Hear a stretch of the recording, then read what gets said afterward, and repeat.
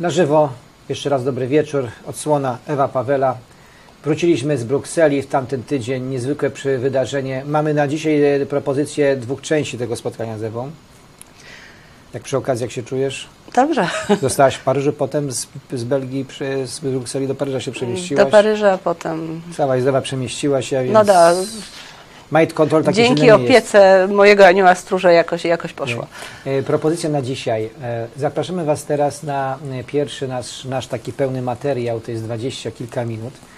Wypowiedź właśnie dr Rauni Kilde, osoby związanej kiedyś ze Światową Organizacją Zdrowia, z instytucjami zdrowia w Finlandii, o bardzo bogatym życiorysie i wielu rzeczach, których w wywiadzie nie będzie, ale w komentarzu też wyjdą. I to będzie pierwsza część, krótkie właśnie podsumowanie jej wystąpienia, a potem w drugiej części w ogóle refleksja na temat tego, co działo się właśnie w Brukseli. Dobrze. Zapraszamy na zapis wideo dr Rauni Kilde z tłumaczeniem Pauliny Maciejskiej.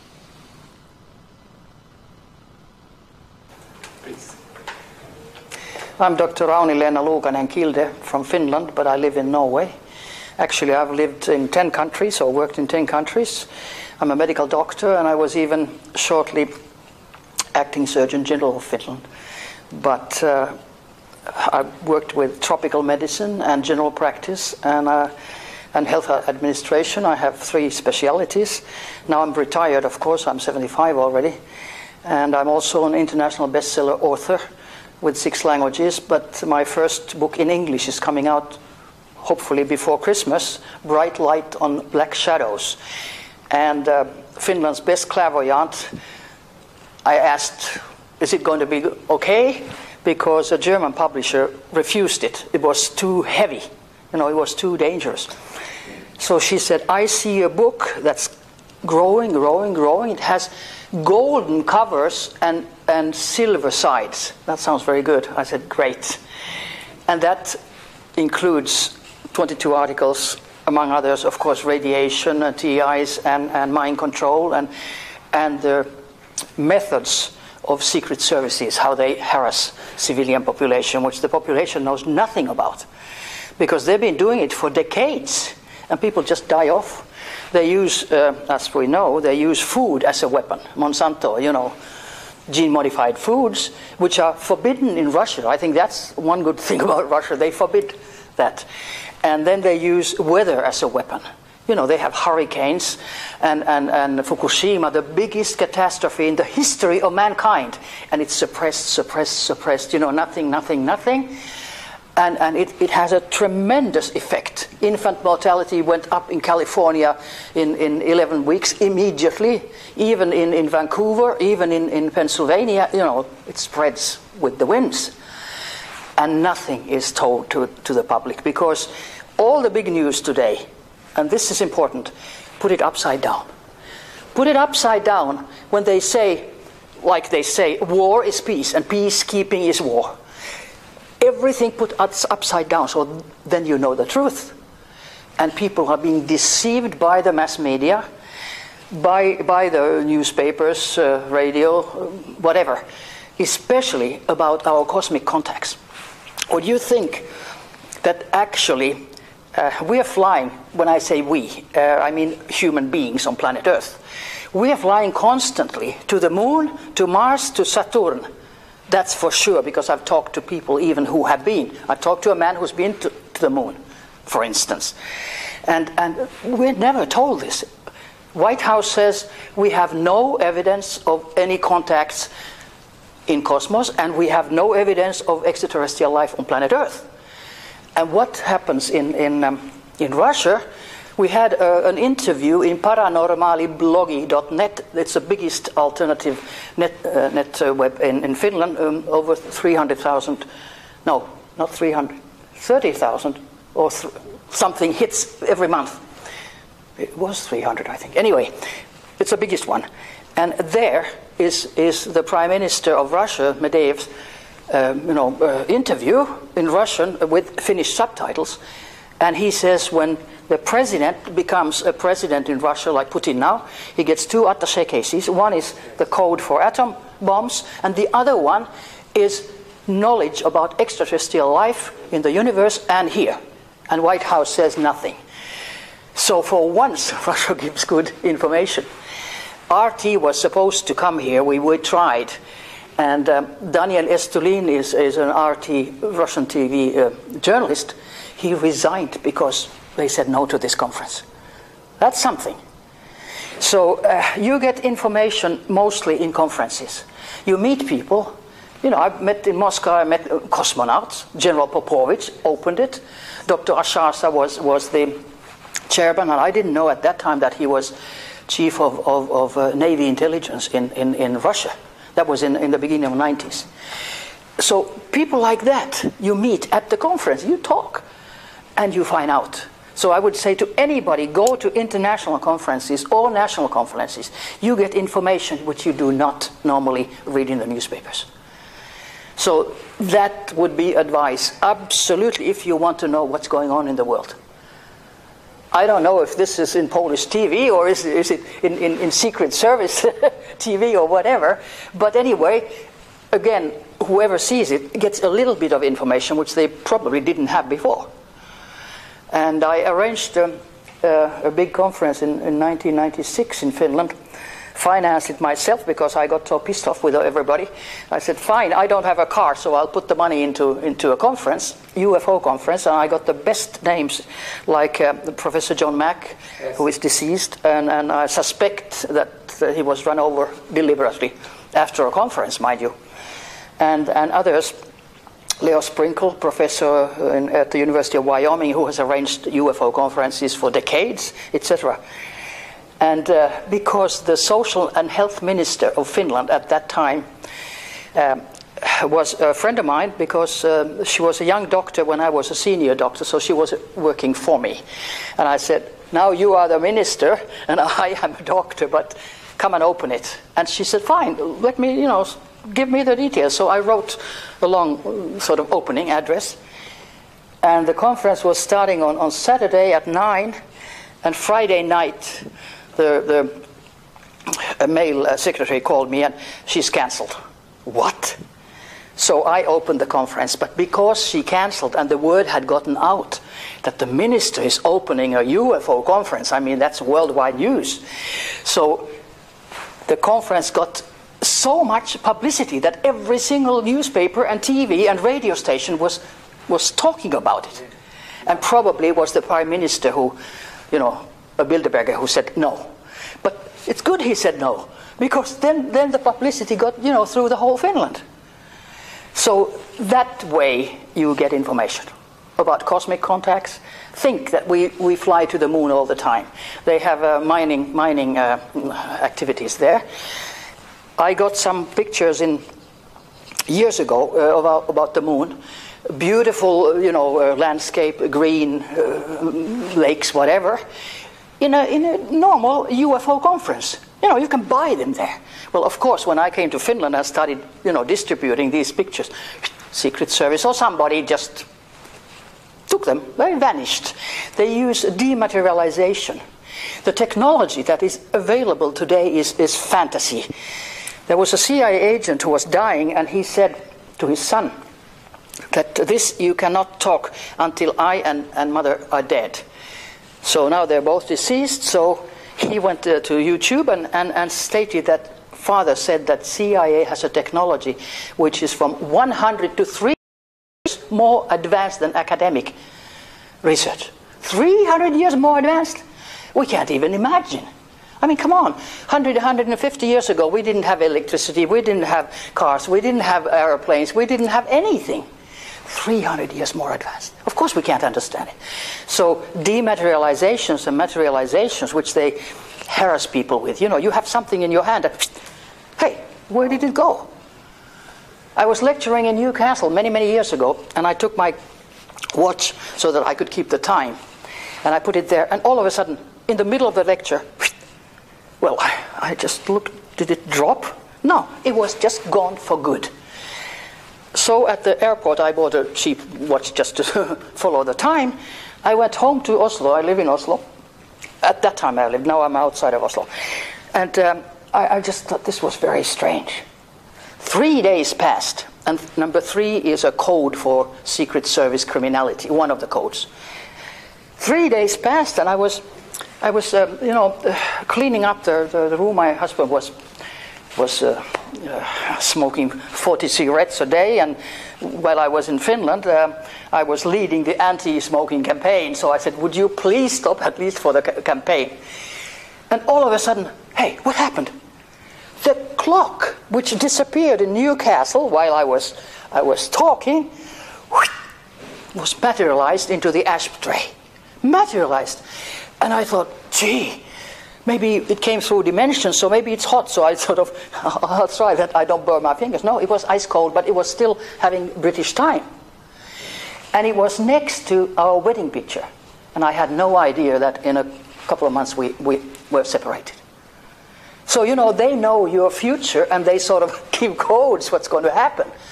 And of course, this is incredible. But it's just materialization, dematerialization. Today's technology, which is fantasy. But when people don't know it, and then psychiatrists, that lot. I mean, they come and say, oh yeah, you're being followed.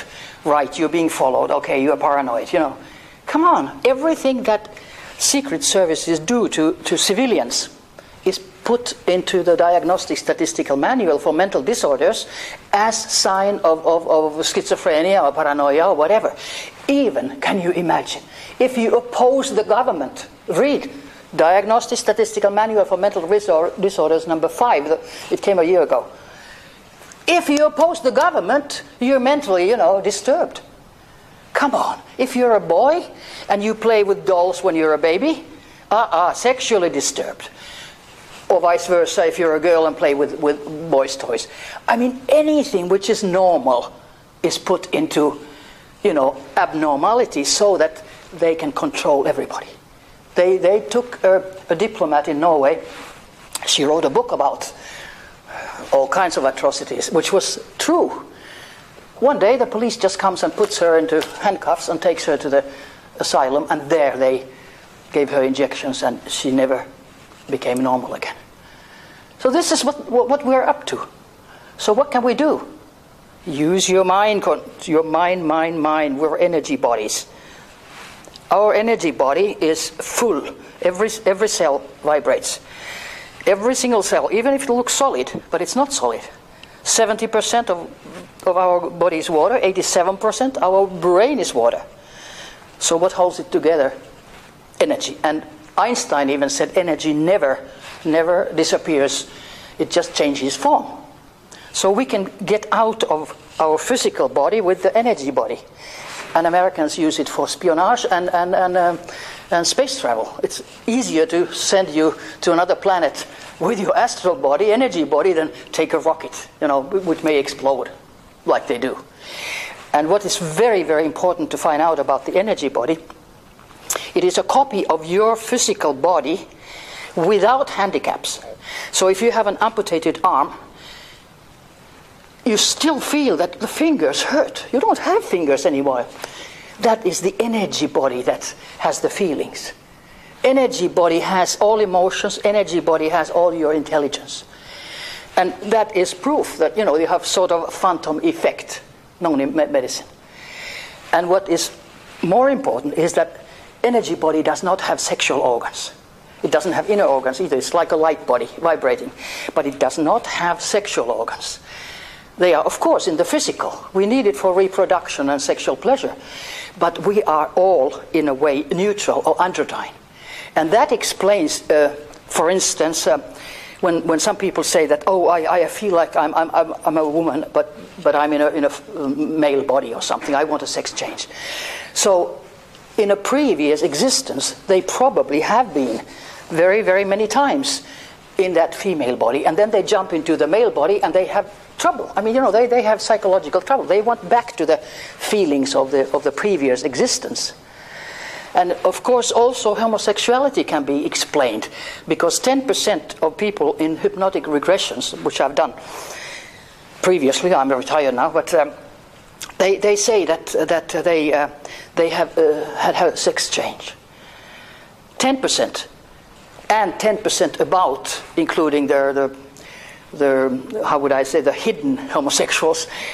It's about 10% of the population. So it's very important for people to understand that it's okay, you're whatever you are an energy. And that is what is most important. Not your physical appearance, not if you're black or white or yellow or brown or whatever. That's not important. It's the energy. And you see that in the eyes. You just focus on the eyes, you immediately connect because the energy comes from your eyes, through you. So I think that's very important to find out. Isn't it? Jest One question. Ma Pani dużą wiedzę na sprawy medyczne. Jakie znaczenie dzisiaj w tej kontroli mają chipy? Okay, you got some knowledge about like medicine. Jaką rolę też chipy dzisiaj grają? What actually can tell about the implant microchips? Implant microchips have been used actually, like I mentioned in my lecture, that the first electrodes were put into the brain 1874 already in Dayton, Ohio, in a hospital, Good Samaritan Hospital, to change the behavior. It's for behavior modification. Now, of course, the chips get smaller and smaller and smaller. 60s, 70s, they were about 1 centimeter, then the size of rice grain, and now they are nano size, which means they are 2 micromillimeter when your hair is 50 so you cannot see them anymore, you cannot remove them. They are there, they're put into injections like swine flu, influenza injections. Everybody who took that now has a chip. And when you have a chip, you can be totally controlled. Totally controlled. That means that at the headquarters of the police or the military, they have computers, supercomputers, and they can connect to your chip via satellites. It doesn't matter where in the world you are. You can be in Saudi Arabia or Qatar or whatever. They connect with you. It's like you have a brain signature, like we have fingertips that are unique. So we also have a brain signature. So you don't actually need a chip to be connected. So it's not that bad, but it is for the transformation of the human race. That's what the elite sort of excuse is why they're doing this. Not only for total control, because then they can change your attitudes. If you vote left, they change it that you start voting right. If you love somebody, they change it that you start hating somebody, the same person. So they take total control of your thoughts, of your dreams, of your subconscious. And even if the NSA lecturer, William Binney, said that he doesn't know about mind control. Well, it's NSA that steers the whole thing in the world, but it was clear he is not allowed to talk. I'm allowed to talk because I don't work for anybody. So maybe I'm a little bit dangerous because they can only kill me. And every time they've tried to do something, like I said, the universe comes with an energy that helps. So I have a mission to do, like we all do. So the idea that human race is going to be transformed, and they call it transhumanism, by 2050. First was 2045, but 2050, human race is not the same as we are today. We are not human beings, we are robots, steered from a center with data and satellites. And I think that is atrocious. I think it's finished with the human race. But on the other hand, when we think that we are so aggressive, we fight all the time. There's war. Americans must have a war according to 1960s report on Iron Mountain. America, it says, must have war all the time. It diminishes the population. It's the young people, the young soldiers that die. So population is diminished, and then the weapons industry, gets money. It's always control and money. But personally, I think we are not allowed, but we're doing it, playing God, whatever God is. Actually, I understand it's a universal energy of love. It's not a white man, sitting on a cloud like somebody may think.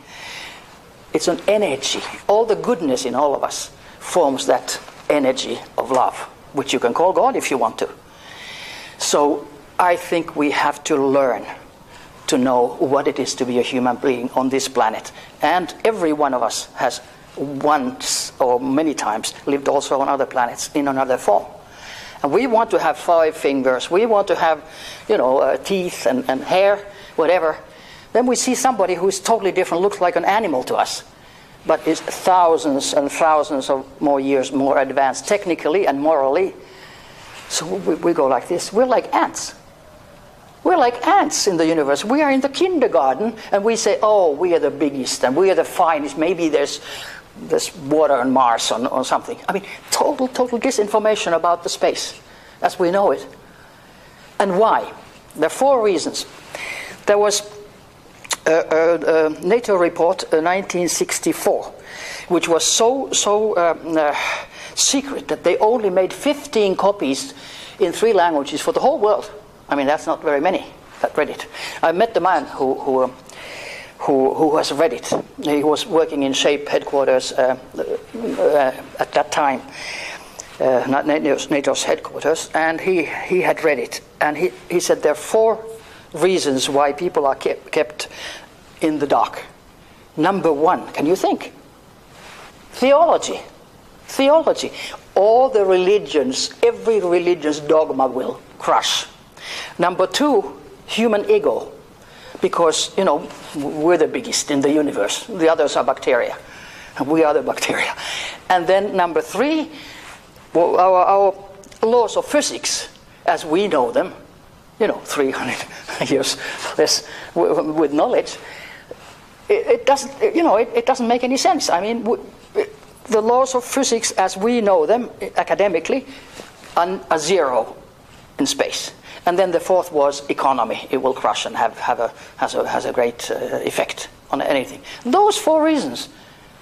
Whole world population is kept in the dark. And I think that's wrong.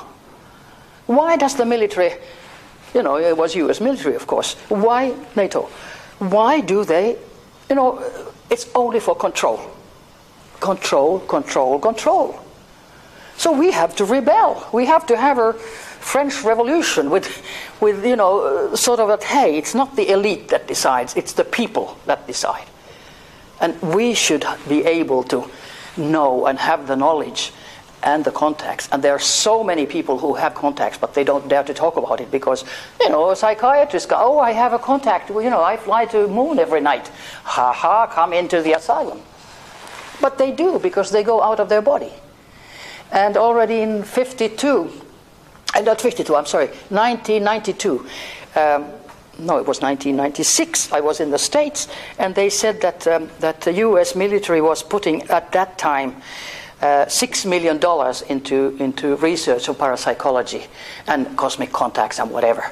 Now, that figure has to be up now. I don't know how much they put in the money into it, but I've been in the Virginia Center, Monroe Institute, where they were training the military and civilians. I didn't take their courses. They offered one, but I said no.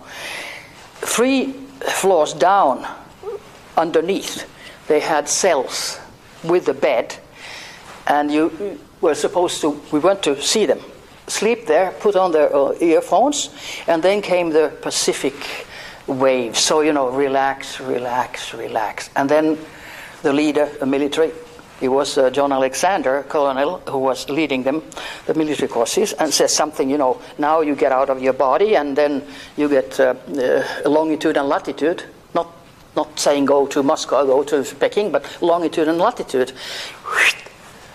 You go there, you look around, and then come back, and then you report what you saw.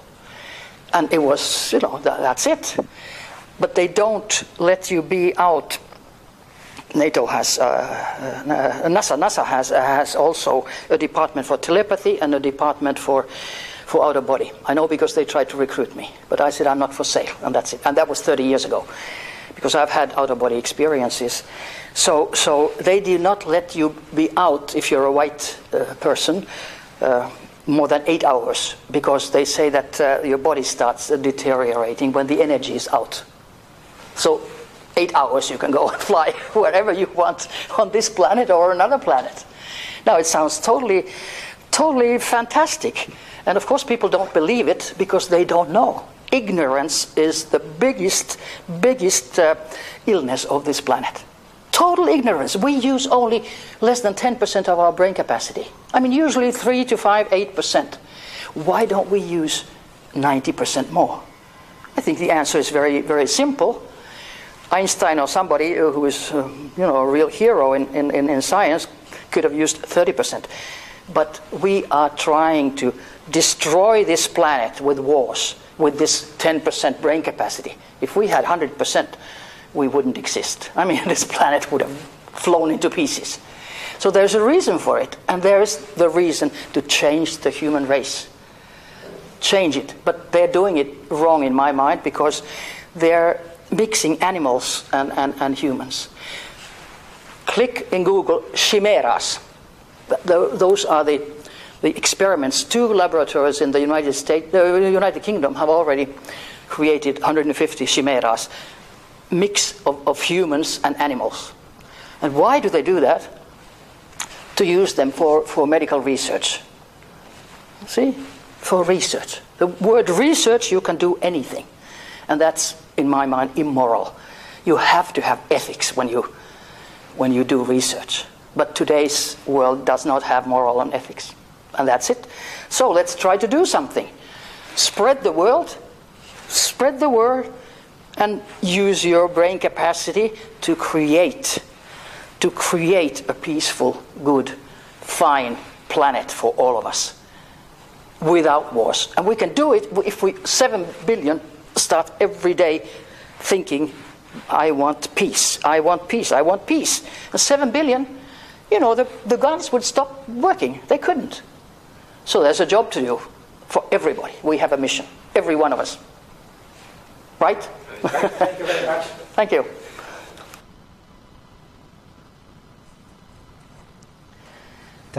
Tak, widzisz. To jest to, co mówiła w kuluarach, mówię tutaj, ale też miała wystąpienie na sali głównej. Tak. Mówimy o właśnie dr Kilde. Jakie właśnie ty wyniosłeś wrażenie, jeśli chodzi o jej tam obecność, pobyt, tam jeszcze były rozmowy w kuluarach, starałaś się uważnie obserwować wszystko. To znaczy, pani doktor Kilde jest znana już od lat ze swoich wystąpień w swoich dziedzinach kompetencji i nie tylko. Ale jeżeli chodzi o to jej zasadnicze wystąpienie w trakcie konferencji, to było ono głównie poświęcone tematowi tej konferencji, czyli obronie, w jaki sposób ofiary mind control i różnych innych najnowszych technologii mogą się bronić przed tym. I tutaj wystąpił też ten motyw, że jesteśmy energią i że ta nasza dobra energia może być niejako puklerzem. Ten motyw, jeżeli pamiętasz, wrócił też w wystąpieniu doktora Witte o falach skalarnych. Tak, właśnie. I jakby jej wystąpienie również zawierało te wszystkie elementy, o których, które tutaj poruszała, ale jakby takim leitmotivem i ideą przewodnią to było właśnie, w jaki sposób to całe cierpienie, które jest zadawane ofiarom, może być odparte, zniwelowane, przepracowane i przemienione przez nasze dobre myśli i dobrą energię. To tak w skrócie. Natomiast bardzo gorąco zachęcam wszystkich do oglądania również innych jej wywiadów, dlatego że porusza tam bardzo istotny problem depopulacji. To znaczy, jakimi metodami elity tego świata starają się ograniczyć poprzez różnego rodzaju sterylizacje, badania, zabiegi eugeniczne i tak dalej, starają się ograniczyć populację światową, oraz porusza problem tak zwanej socjatrii. To znaczy, tutaj też się pojawił ten motyw, to znaczy psychiatryzacji naszego życia społecznego. Tak, jest bardzo odważna kobieta. I mądra. I mądra, oczywiście. Będziemy systematycznie kolejne osoby z tej listy prelegentów pokazywać w NTV.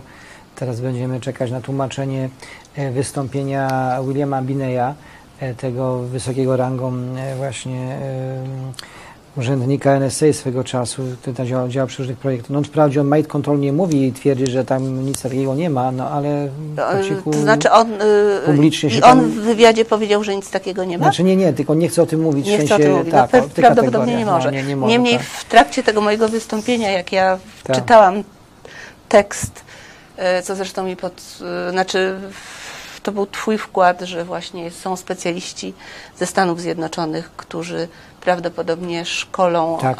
naszych To, co było w tym agentów, naszym- to wtedy ja spojrzałam na pana Bineya i on bardzo, bardzo energicznie pokiwał głową na tak. Ale odnośnie No pani... właśnie, jeżeli możemy się na chwileczkę, jeśli chodzi o ten następny wywiad, to Tak. będziemy go prezentować prawdopodobnie w przyszłą środę już i potem kolejne i też na piątek coś będzie. Tutaj akurat jeśli chodzi o dr Kilde, bardzo otwarta na tematykę kosmosu, UFO, istot pozaziemskich, więc to jest w ogóle, no jak to się mówi, dla mnie pierwsza liga, że tak szeroko ona widzi tę sytuację. W innych wystąpieniach te wątki pozaziemskie się, mówię, nawet w wywiadach naszych nie pojawiały, zresztą nie taki był temat konferencji, ona szła szeroko. Ale powiedz mi z tych wszystkich osób, które ty tam spotkałaś, widziałaś, słuchałaś, to co tak najbardziej ciebie uderzyło? Co tam było, wiesz, dla ciebie takie ważne przy całej tej konferencji już? To znaczy, ja może jeszcze wrócę do dr Kilde, bo Dobra. Jest ważny element jej wystąpienia oficjalnego, który, że tak powiem, w tym wywiadzie nie wystąpił. A mianowicie ona, ciągle mówiąc o roli psychiatrii we współczesnym świecie, podawała przykład, że za absolutny, no, że tak powiem, symptom psychiatryczny uważa się kontakty z ludźmi zmarłymi, na przykład ze zmarłymi krewnymi i tak dalej. I ona, posługując się danymi statystycznymi, mówiła, jak duży procent populacji różnych narodowości ma tego typu, statystycznie jak duży procent, ma tego typu doznania. I na przykład u Islandczyków to jest aż 41% populacji. I ona się pyta, no i co? I wobec tego połowa mieszkańców wyspy jest chora psychicznie. Najśmieszsze jest to, że tego typu właśnie wiedza jest uznawana za kompletnie chimeryczną i wydumaną, właśnie pochodzącą z jakichś chorych umysłów, a niecała połowa populacji Finlandczyków doświadcza tego. To jest właśnie ten system... Islandczyków. Że to jest cały mechanizm mind control polega na tym, że się doświadcza pewnych rzeczy, a w przestrzeni publicznej wmówiono ci, że tego nie ma i boisz się o tym mówić i nawet, tak powiem, gdzieś tam się z tym chowasz. To jest jeden z aspektów. Jeszcze parę zdań dotyczących w ogóle całej tej konferencji, bo to jednak, nie wiem, no ja zrozumiałem jednak, że to była pierwsza, na pewno w Europie, ale czy w świecie. Ktoś powiedział, nie, no w Ameryce już takie konferencje są. To już nieważne, czy w Ameryce była, czy też niepodobna, na pewno w Europie to była pierwsza. Znaczy ja myślę, że to w ogóle była pierwsza. No właśnie, mi się też tak wydaje, no ale tak szukam, gdy ktoś nam podpowie, nie, bo tam coś w Ameryce ktoś kiedyś, no nie znam takiego przykładu. Nie, to znaczy myślę, że to była w ogóle pierwsza konferencja, ale to, co dla mnie jest istotne, to, że w zasadzie problem mind control, problem właśnie osób prywatnych, które odczuwają tego typu ingerencje w ich życie prywatne, w ich myśli, w ich osobowość, jest tylko wierzchołkiem góry lodowej. Albo nawet papierkiem lakmusowym znacznie szerszych zjawisk zachodzących w naszym świecie. I jeżeli tak prześledzimy życiorysy i działalność tych wszystkich ludzi, którzy mieli wykłady i wystąpienia na tej konferencji, to oni się właśnie zajmują tym, o czym wspomniała pani Kilde, to znaczy tak zwaną agendą transhumanizmu. Dla nich wszelkie właśnie przykłady mind control to są po prostu takie balony próbne, eksperymenty, mające za cel no, wprowadzenie w najbliższej przyszłości nie tylko takiej globalnej kontroli umysłów, ale wręcz sprzężenie ludzkości. Tego typu człowieka i populacji ludzkiej. Tak. Sprzężenie ludzkości z superkomputerami kwantowymi, że tak powiem, Pełną zanurzenie nas kontrolę w chmurach kwantowych trochę i tak dalej, i tak jak z dalej. Matrixa. Myśmy mieli na Harmonii Bardzo Kosmosu, jak z Matrixa. na Harmonii Kosmosu w roku tym, który teraz mija, mieliśmy wystąpienie naszego kolegi właśnie Bartoszewicza, Łukasza, na temat transhumanizmu, pokazującego, na czym ta cała koncepcja polega. To już nie jest koncepcja, to jest pewna strategia, którą się wprowadza w życie, a technologia mind control jest do tego jednym z największych i istotnych narzędzi, żeby to się udało, bo koniec końców to ma być sterowanie twoimi zachowaniami, prawda? Zgadza się, ale wiesz, mnie zależy na tym, żebyśmy spojrzeli na tą konferencję nie tylko jako na taką platformę informacyjną, ale za tymi wykładami kryły się bardzo konkretne działania i próby przeciwstawienia się tym zjawiskom. Na przykład, nie wiem czy wiesz, ale to Stowarzyszenie Eukach, które reprezentowała Melanie, ponieważ jej prezes tego stowarzyszenia, no niestety prawdopodobnie była obiektem ataku psychotronicznego. Melanie też mamy wywiad. Nie mógł wziąć w tym udziału, więc to stowarzyszenie na przykład opracowało taki detektor. Dlatego, że oni twierdzą, że bardzo wiele osób, liczą to w milionach, bardzo wiele osób na przykład w Unii Europejskiej zostało przy pomocy różnych szczepionek, przy różnych okazjach. No to co powiedziała dr Kilde. Wraz z szczepionką masz chipa.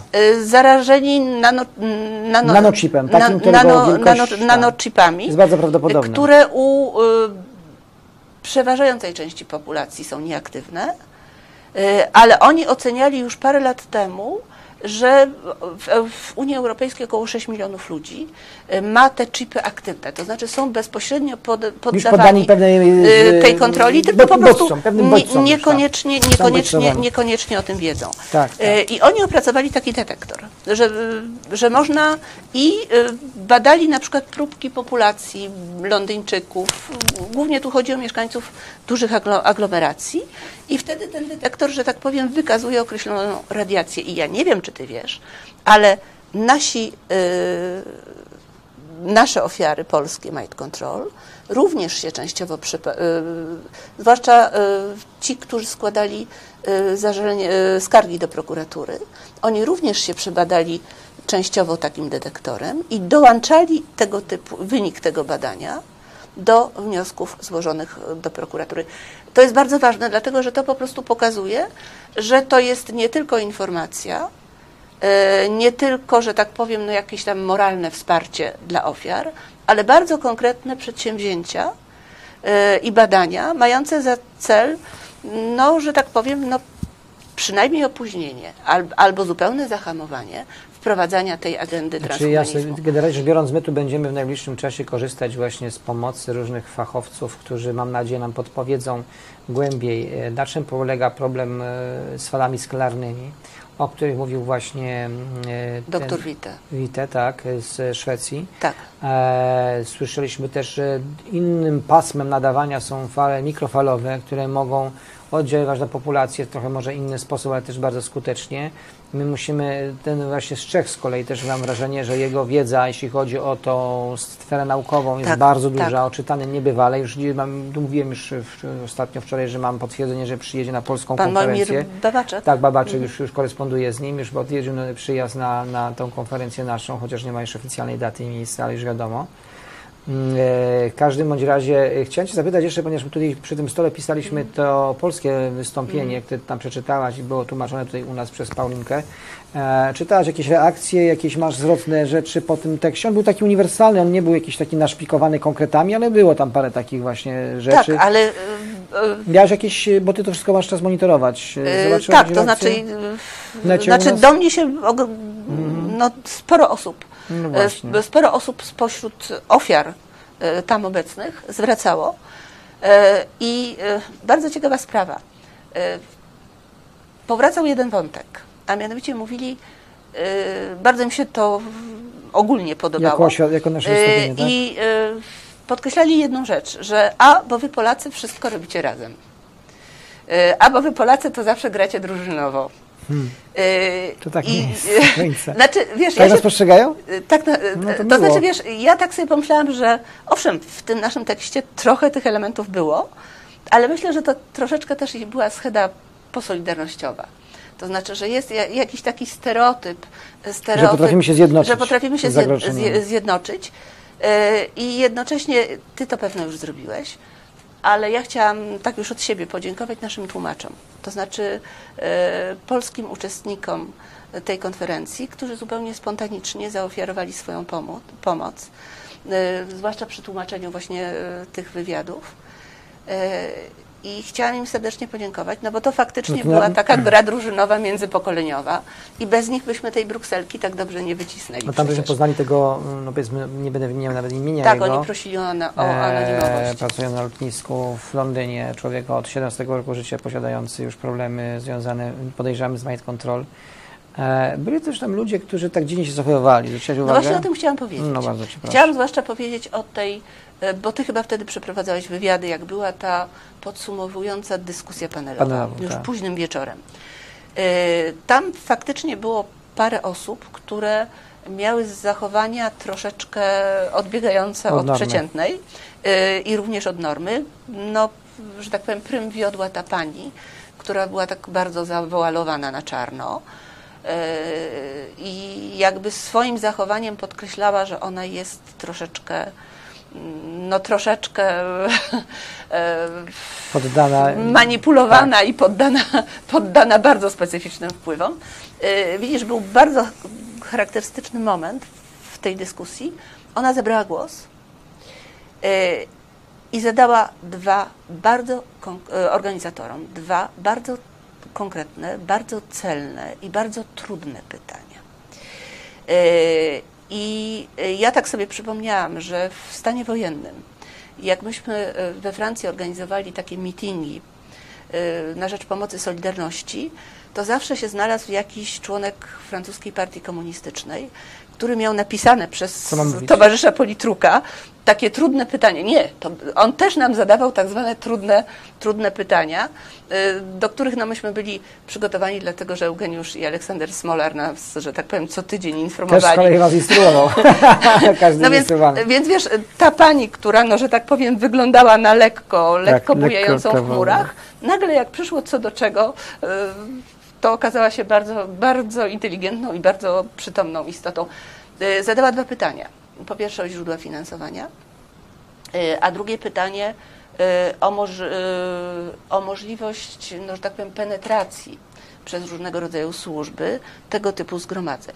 I że było to w pewnym sensie narażanie tych ofiar i tak dalej, i tak dalej. No na szczęście sala zareagowała, że tak powiem, pozytywnie, tak. To znaczy nikt się nie domagał tak naprawdę odpowiedzi na te pytania, bo były oczywiste. Tak, ta kobieta była pytana przeze mnie, dlaczego ona nosi taką właśnie zasłoniętą twarz. Ona się bardzo dziwnie odpowiedziała, no bo mam tutaj problem z okiem i coś tam byłem u dentysty, bo tak mi pokazała i coś tam powiedziała. Tak, no, na takiej konferencji takie wytłumaczenie, wiesz, ale to tak dziwnie się zachowała. Jeszcze pozostaje mi takie pytanie, które tu w kuluarach żeśmy sobie tak na koniec.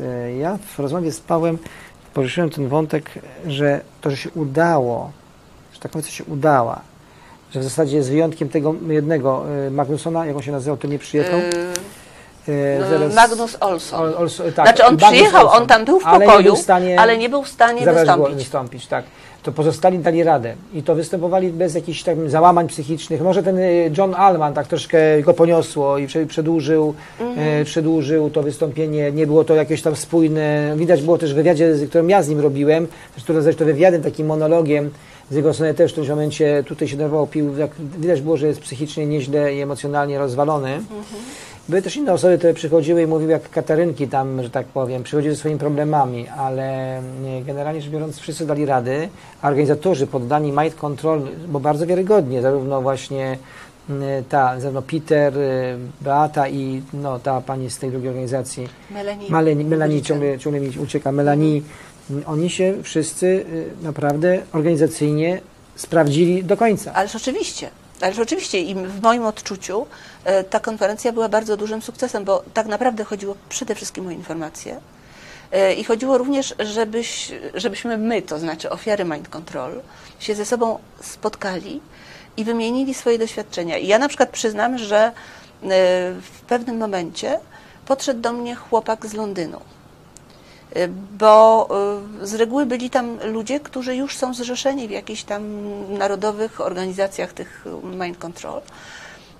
I jego zaciekawiło w naszym wystąpieniu, kiedy ja mówiłam o tym, że pewne osoby mają identyczne natręctwa, będące prawdopodobnie wynikiem sugestii posthipnotycznych. I on się, że tak powiem, dopytał, na czym to polegało. I w momencie, jak ja mu powiedziałam, że u nas niektóre osoby miały coś takiego, że miały przymus spoglądania na zegarek o określonych godzinach, 8:08, 9:09, 10:10 i tak dalej, to on tak troszeczkę się, że tak powiem, wstrząsnął i powiedział: no wiesz, ale u nas też są takie osoby w Londynie, które przez pewien czas cierpiały na to samo. Więc wiesz, to jest drobna informacja, ale to wskazuje na skalę tego. Ewa, ponieważ tutaj nasze limity czasowe. No oczywiście.